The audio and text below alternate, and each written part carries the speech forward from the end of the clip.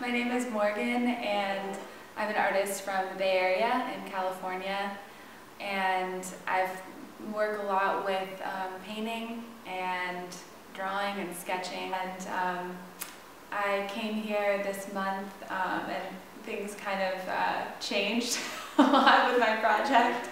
Okay. I mostly did a lot of painting before, and once I got here I kind of started doing a lot of illustrations and was really inspired by a lot of the dialogue and conversations that happen here, and wanted to kind of like capture these moments because they can be so fleeting, and then you forget about them like 5 minutes later, even if it's like some dumb little thing. It's good to remember those things too. So that was like a big inspiration for my project, which kind of ended up turning into a story about just being here and the things that happen, the emotions and all of that kind of together into a big collage type thing. Being in a small town has been a completely new and different experience for me, especially because I'm really used to living in a city right now. And so the interactions between people here are so different. The whole fish factory itself, how it's just being built just by people really kind of like planning, but then going with the flow and improvising and figuring out the best ways to use everything here and recycle things.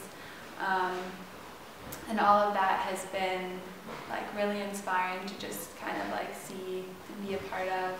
But yeah, the work, I guess it has a lot to do with capturing little moments, and how all of these little moments, when you put them together, they can tell a story about a side of a place that maybe you don't really see right away, or you kind of like see how over 1 month the experience changes into something else, or you start to focus on different things from when you first got there. Like when I first got here, it was like a very wide-eyed feeling, like everything was new and different.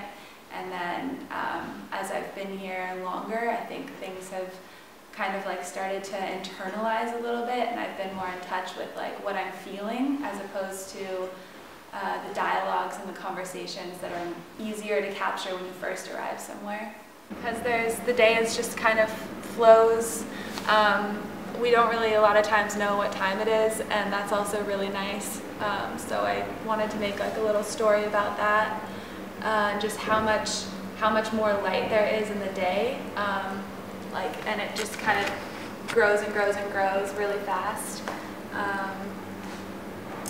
And when you get them wet, it creates this really nice orange color. So I started painting with that a little bit, just messing around with the rock. Mm-hmm. And we listen to a lot of really good music here all day, so that's a big part of the experience also. Kind of wanted to learn a little bit about the geology here also, and what the mountains, how they got to be the way that they are.